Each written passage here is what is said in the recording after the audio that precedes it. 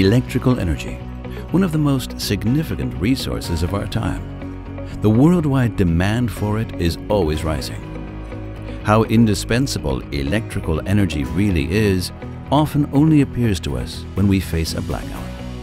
In many situations, reliable and uninterruptible power supply is even life-saving. In hospitals, for example, during medical examinations, surgeries, and the aftercare of patients, various high-technology devices are used.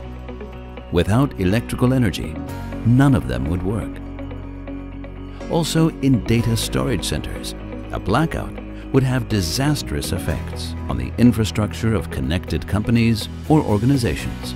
This is why precautions are taken, which ensure the uninterruptible power supply of these institutions, even in the case of a blackout. Mechanical flywheels have proven themselves to be reliable energy storage. They are used as stationary or mobile systems. Stationary flywheel systems secure, for example, the uninterruptible power supply of data storage centers and hospitals. They also fulfill grid balance tasks, which are needed when using solar and wind energy. One of the main components of a flywheel is its rotor. Its rotational speed can be several 10,000s of rotations per minute in order to store kinetic energy.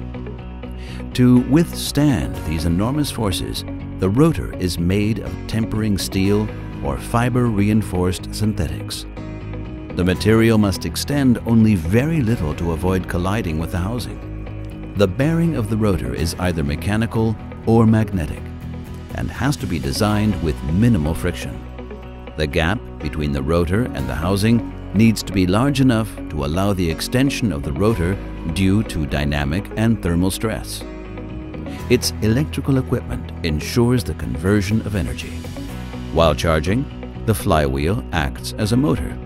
While discharging, the flywheel constitutes a generator that produces electricity. Due to the high rotational speed, the friction at the rotor causes self-discharge and generates heat.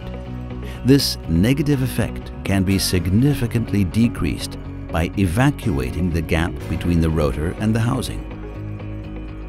This is why each fast-turning flywheel system is equipped with vacuum pumps as standard. The two-stage rotary vane pumps of the duo line from Pfeiffer Vacuum have established themselves as optimal solutions for this application. If a low final pressure or a high gas load is needed, turbo pumps of the high-pace series are added. The French company Levis develops energy storage systems and trusts Pfeiffer Vacuum for the production of its products. The flywheel systems from Levis are equipped with rotary vane and turbo pumps, as well as with measuring equipment from Pfeiffer Vacuum. The vacuum solutions in use are compact and ensure a low final pressure as well as low power consumption.